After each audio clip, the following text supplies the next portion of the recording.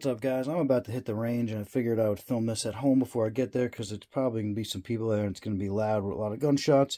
So I'm going to be shooting my father's 6.5 Creedmoor today. This is just a Remington 700 ADL. We have a primary arm scope on top of it.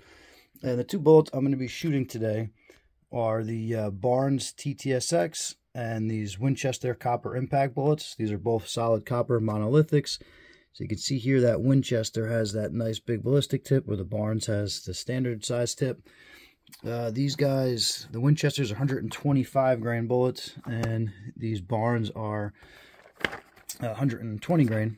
So I actually shot these the other day, but I forgot my chronograph. So we're going to go back today and chronograph them. These are advertised at 2,910 feet per second, where these are advertised at 2,850 feet per second. So 2,850 seems a little bit more realistic for this weight class. I don't think we're going to be getting 2,900, but we shall see. Now, the other day I went, and I did shoot some groups, but I did not have my chronograph with me. So we had the Winchester here on the left, Barnes here on the right. So these Winchesters, nice evenly placed group here, which is, what are we at? So just about 3/4 of an inch, this group here. Now the Barnes, I had two touching and then one over here, so overall group size is really about an inch. This is where shooting a 5-shot group would be nice to see, you know, do the other ones fall in with this little grouping, or, you know, does it come over here? I don't know if that was me or the ammo. But anyway, I'm going to go shoot some more with the chronograph, get some velocity speeds, and then later date shoot some gel.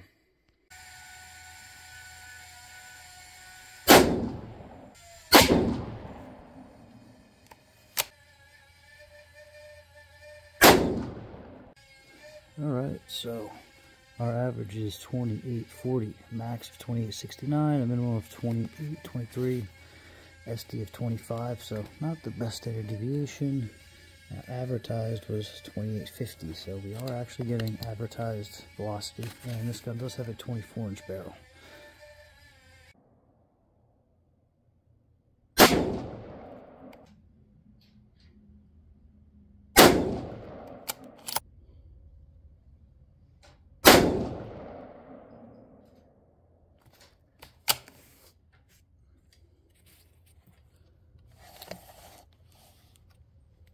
Alright, so we got an average of 2825, which is a little bit slower than advertised. 2910, high of 2871, low of 2797 with a standard deviation of 39.9, so that's pretty terrible actually. In terms of advertisement and velocity numbers, the Winchester's getting a win on this.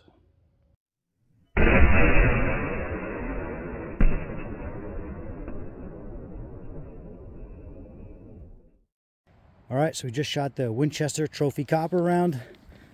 You can see the wound channel here. This first block I was able to melt down. I did not have time to melt down the second block. The bullet stopped right there. So we're about a little way, halfway through that second block. I did set some boards up in the back of these because when I was testing these out with the 308, it went through both blocks of gel. Now the dilemma of shooting two bullets in the same block is, you know, shot placement. So I was aiming to the left. Hit a little bit more left than I was hoping, but still in the block. That's not really going to affect the wound channel when it comes to clear gel. So decent wound channel. I mean, not huge or anything, but in this clear ballistics gel, you don't get huge wound channels to begin with. The red tip is there. There's a little bit of a fragment there. Not bad. All right, so I'm going to set this up again, and then we'll shoot it with the Barnes ttsx.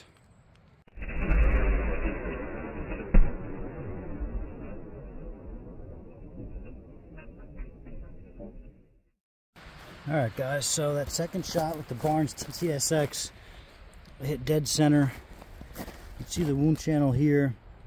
Definitely smaller than that Winchester Deer Season XP. Now it knocked over all the boards and everything.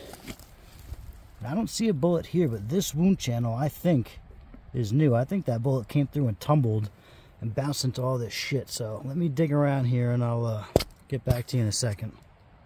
Okay guys, so I was wrong. I put the blocks back together. That Barnes was not this wound channel here. It says bottom wound track. It tracked downwards like this, hit the wood.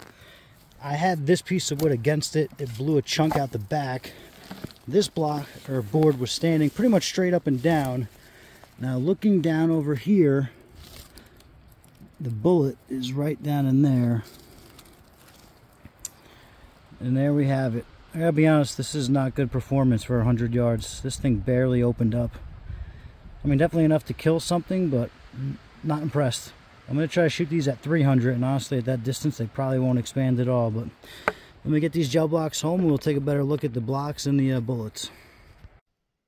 All right, so I got these gel blocks back home, set up the same way they were when I was shooting them. We got the Winchester right here in the front. You can see the pieces of red ballistic tip. Now that bullet stopped right here. I already dug it out just to make this go a little quicker. You can see right where that bullet stopped and where I pulled it out.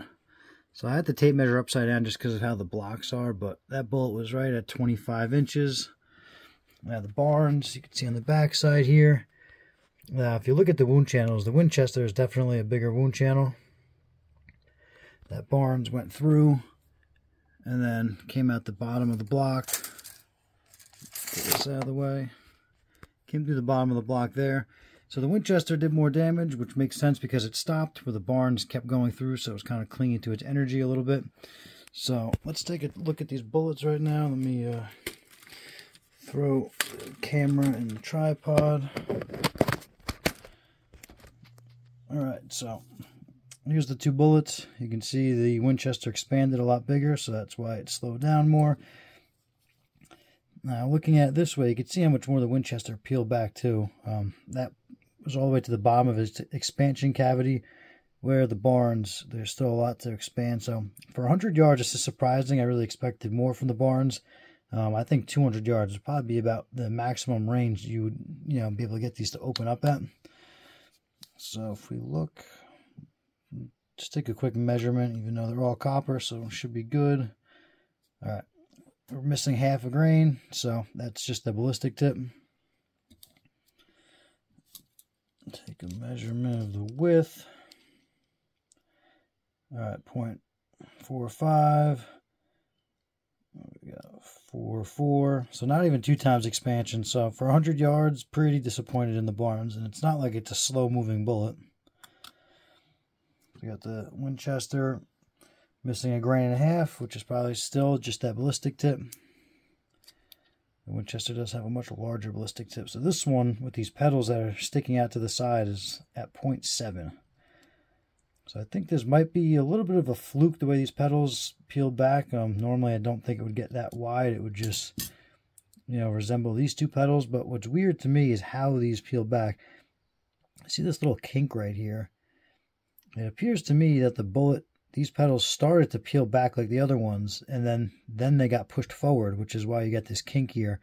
Which the only way that would really happen would be if the bullet was tumbling. Now, I don't see any signs of tumbling in the gel, but it might have done it in the second block where the bullet was going slow enough to not really make a very large wound channel. Not really sure what to make of it, but for this test, I'm going to say these Winchesters definitely won. I would definitely like to do another shot just to see if they do this again or what happens, but next time I'll try to push it to 200 yards and see, does the barns expand at all, and how this one does. But like always, guys, please like and subscribe, and thanks for watching.